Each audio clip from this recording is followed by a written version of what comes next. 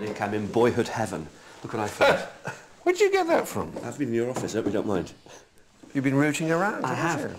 These are amazing. Aren't they sweet? I bought it, really, for one of my grandsons. Fabulous. But they're only 4, and they'd smash it within minutes. But it's a real good, old-fashioned, mechanical German toy. Right. As it happens, I paid £100 for it. Did you? And does it work? Yeah. I'll show you. I'll wind it up. Oh, yeah, you've got the sort of farm equipment that goes with it. The complete set. This is a drill for seeds, and rollers and Lord knows what, harrows and things. It's got a gearbox. Right. And it steers. Let's see if we can get it to go. Right. Look at that. Is it fun? Brilliant. Isn't that fun? Absolutely brilliant. Well, let's hope we can make more than £100. I'll call Jonty in. Jonty, come and have a look at this. What have you got there? Wonderful tractor. Hey, we're in the country. Isn't that fabulous? It looks absolutely brand spanking new. It is. Yeah. It is. Box fresh, fresh, you've got the as box, we say. freshly Box boxed. fresh. And you've got all those farming Yeah.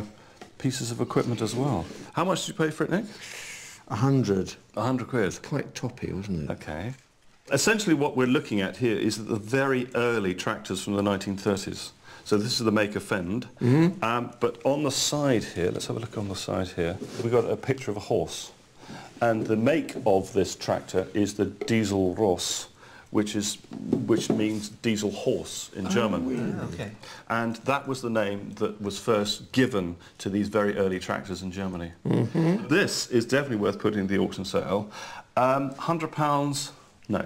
That's retail, isn't it? Yes, yeah. Oh, really? Well, Nick, it probably wasn't your shrewdest investment. No, I mean, I accept that it won't make the 100. Well, I think at auction, if we put £40 to £60 on it... For everything? Yes, then I think we should be attracting quite a big market there. £40 to £60? Not bad. We should plough on. Yes, See what I good. did? Plough on. He went to school... You're irresistible. He went to school on Arrow, didn't you? Yeah, sorry about that. I've obviously spent too long in Jonty's company. Nick and Catherine continue digging out antiques, which have the potential to bring in plenty of charity cash. And in the kitchen, I take a look at some of their crockery. Could this hot plate be a hot find, I wonder? Nick remembers how it always lived in his parents' home and thinks it may have come from his great-grandparents in Norfolk. Despite its age, it's not that valuable, getting just £10 to £20 from our expert. Speaking of Jonty, there's a painting in urgent need of appraisal. Tell me more. Well, it's a very odd picture and a very odd story. It was painted by the wife of the late ruler of Dubai, Sheikh Maktoum, for a charity auction. And what's extraordinary is that all of these stones, the turquoise and the opals and the emeralds and indeed the diamonds, right, signify various things. Alan Sugar, as he then was, very kindly, because it was for charity, lent us an enormous apartment he had in London, which was empty, for an art gallery. And this was the pièce de résistance. It was auctioned. It fetched, I think, only £9,000, which was something of a surprise. Okay, and rather mysteriously, Her Highness bought it back and gave it to Alan Sugar as a thank you. And clearly it didn't appeal to his taste, and he gave it to me, and I whipped it down to Hatton Garden on the off chance that I could make a necklace of the diamonds or earrings or something for Catherine. So what do they value the stones at? The chap in Hatton Garden said the stones are of bad, poor value, probably worth about £1,000. He said, but I wouldn't give you £1,000 for them. Okay. And in fact, here is an invitation to the charity exhibition. There's our picture. Oh, yeah. And there's the artist, Sheikha Bushra. Lovely woman, a charming woman, a bad painter. Well, I have to say, I agree with you somewhat.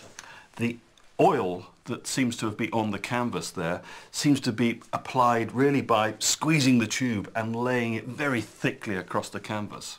And the problem is that if you were to take this along to the auction sale, the dealers themselves, they can't do what you have done and taken it along to a jeweller to have the stones assessed. Yeah. And therefore, I can't even put £1,000 on the picture for you. At auction, we're looking at between £200 and £400 only. So, you know, it's entirely up to you whether you put this into the auction set. Extraordinary. So shall we leave that there for a moment? There we are. Let's have a think about it. Good idea.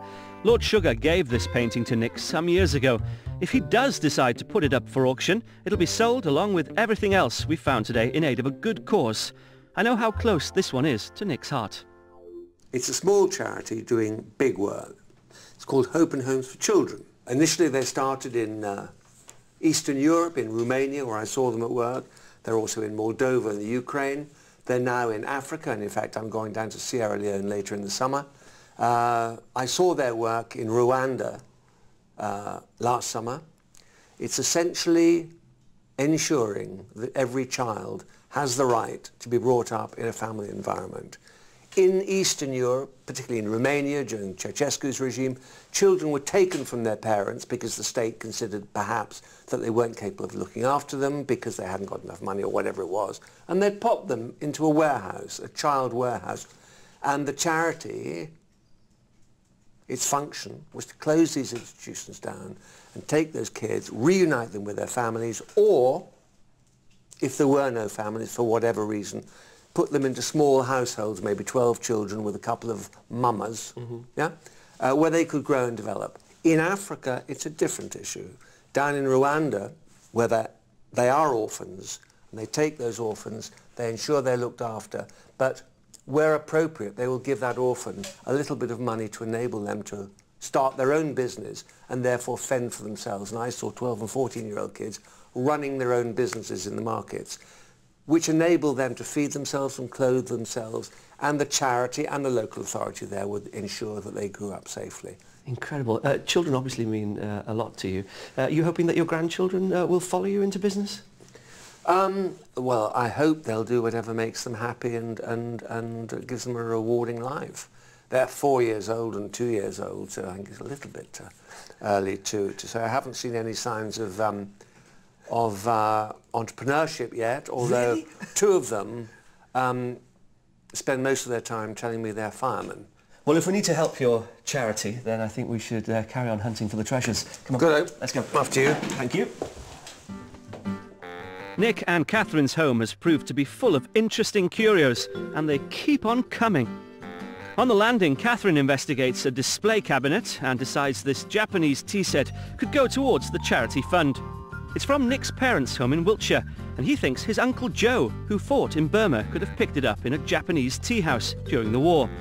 It gets a £40 to £60 estimate. And Nick's found an intriguing case. So where's Jonty? Well, he's with us in the lounge, and if we hang around him long enough, maybe we'll absorb some of his expertise.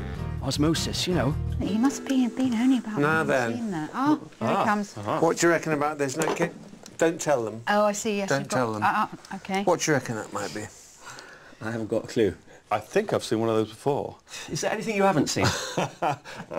Well, this is a very unusual thing. You don't see too many of these, but am I right that this is a timepiece for racing pigeons? That's my belief. Yeah. I've no idea how it works. Get out of this. No, I just like the mechanics of it. Yes. But yeah, that's exactly what it is. Nick, can I ask you the million-dollar question? Why have you got this? I just like it.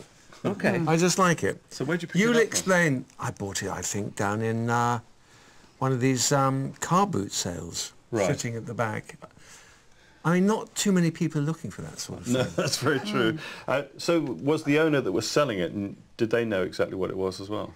They told me what it was. Oh, they did. Okay. All right. But they didn't know how it worked either. Right. So you're going to tell us how it Well, works. I've never seen this in operation, so I'm just assuming that this is how it works, because on the inside, let's open it up first of all, it's got this amazing clockwork mechanism. That's what I love about it. Yes, we have a series of hoops. I am assuming that you put the ring of the pigeon through this hole here, and once those rings go into this machine, that is the time that your pigeon has taken to get from one place to the other. You don't push the pigeon's foot down in there, do you? You might well do, but I don't know. I've never seen this in operation, because we have a clock, a timer on the front there.